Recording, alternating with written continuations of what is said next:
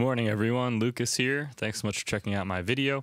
Welcome to my studio in LA. And today we're just going to do a super quick universal audio tip. One of the things that I find super annoying about UA plugins is that they give you a huge drop-down menu of a million plugins that you don't even own. And shame on Universal Audio for trying to sell me all these plugins, even though I bought an interface that costs over $3,000, but that'll be another topic for a different video. But they're trying to sell you all these plugins, and it's really annoying when I'm just trying to pull something up really simple and I have this drop-down list of all these ones that I don't own. But there's a quick workaround for this. It's a little bit annoying, but if you go to settings, what I'm going to show you how to do is you can just hit this hide button. So all these ones that say demo not started are available to demo or purchase. I'm going to hide all them.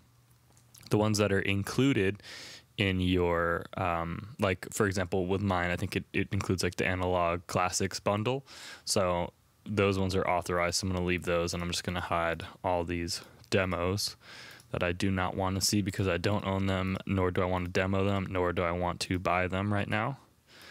And obviously you may have a different setup depending on what you've purchased or not. And there is no faster way of doing this. Unfortunately, you just have to hide them one by one. I wish there was. And also this will reset when you update the software. So I find myself doing this a couple times. Maybe like once a year or something, depending on how often I update. But yeah, I'm going to go ahead and hide all these. But what you'll see is it'll be super worth it at the end because your drop-down menus are going to be tidy. Unfortunately, this is not going to help you for Pro Tools. I will do another video.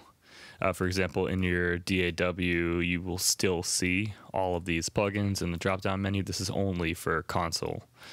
So I'll have to do a separate video for that. In Cubase, you have an extensive plugin manager where you can just hide everything that you don't want. But in Pro Tools, you'll have to go in and manually delete all the plugin files from your Mac library location. So that'll be a topic for another video. It's taking me forever to do this. But I promise you it's going to be super worth it. It's a good idea to take note of the exact plugins that you own for a future reference, because if you do want to hide them in your DAW, you will need to know. I think I know it by memory because I've done this so many times. You just need to know which ones you should be deleting or hiding in your DAW, because it will not tell you this information there. All right, we're almost done here. Sorry that there's no fast way of doing this. Universal Audio, please, please, please create a button that says hide all that you do not own. But I know they're not going to want to do that because they want you to demo all these, so you're buying plugins. But if you just spent thousands of dollars on an interface, you probably don't want to do that. Okay, now if I go to a channel, when I go to my plugin menus, it shows me only the ones that I own. So this all list is much smaller. Super key. Let me know if this was helpful to you. And this is a quick video. I'm trying to do sort of more concise topics because all my videos have been like 10 minutes long.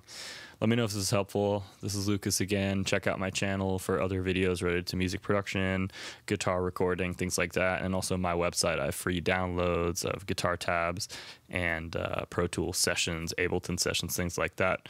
So I hope you found this helpful. I'm out of here later.